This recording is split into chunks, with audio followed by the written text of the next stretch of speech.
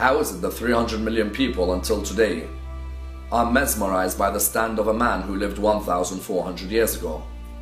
How is it that they are still enamored by the words of this man, fascinated by the stand of this man?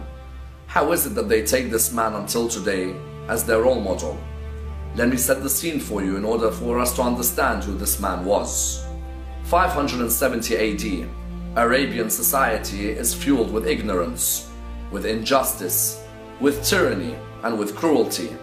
Injustice on the political level, injustice on the social level, and injustice on the economic level. This man's grandfather, by the name of Muhammad, rises in Arabia. He is able to alleviate all these forms of injustice. The cruelty is removed. The tyranny has now vanished.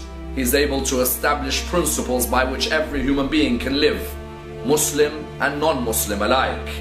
50 years after Muhammad's death, the same ignorance returns. The same injustice is now returned. It's fueled the whole Arabian state. Tyranny everywhere, cruelty everywhere. Racism is now part and parcel of that society. A man must stand. A man must ensure that his grandfather and his message do not die.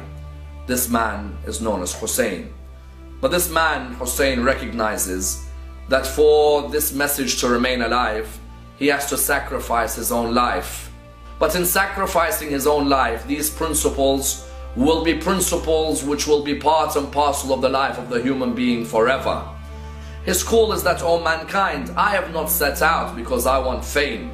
I have not set out because of arrogance or because of exuberance. Rather, I've set out to reform this society. Forbearance, altruism, justice, all must return as the mainstay of the life of the human being. Hussain said those words, Gandhi was affected. Hussain said those words, Charles Dickens was affected.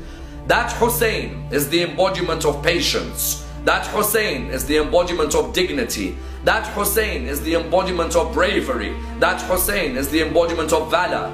Today, ask yourself, how can you put Hussain in your life? All of you can take Hussain as your role model in life. All of you can become Hussain in this world today. Try and take the stand of Hussain into your life and allow that stand to remain part of the life of every human being forever.